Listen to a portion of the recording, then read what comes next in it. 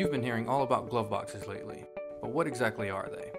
Well, the glove boxes are the heart of the Thorium Express. It's where the thorium will be extracted from uranium, and this is how it's done. There are 3 glove boxes, all connected to each other. Uranium is delivered to glove box 1 and divided into samples. Then a sample is moved to glove box 2. There, uranium is poured into the dissolution beaker and mixed with nitric acid. This creates uranyl nitrate with bits of thorium and plutonium inside.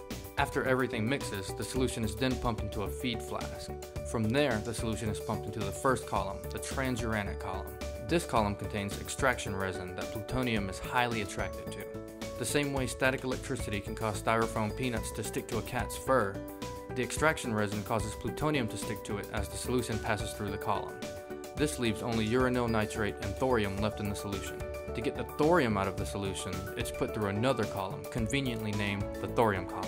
The same extraction resin is in this column, and it's also attractive to thorium, just not as much though. So the solution is pumped slower through this one, about 6 times as slow as it was pumped through the previous column. Thorium couldn't stick to anything previously because the solution was being pumped too fast, but this time, it has plenty of time to stick to the extraction resin. After the solution is done passing through the column, uranyl nitrate is the only thing left, so it's pumped into a reservoir that will be put into a grout drum for disposal. Now we have our thorium, but it's still stuck to the resin. Won't do much good there, right? To get the thorium off the resin, a lower concentration nitric acid is pumped through the thorium column.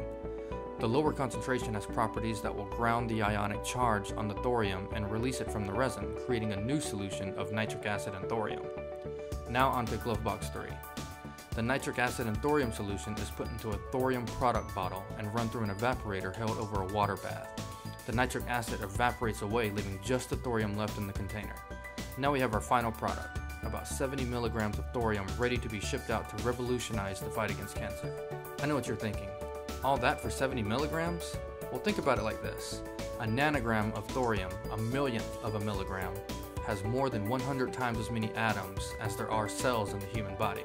So 70 milligrams is a really gargantuan amount of thorium and will go a long way towards helping in cancer treatments.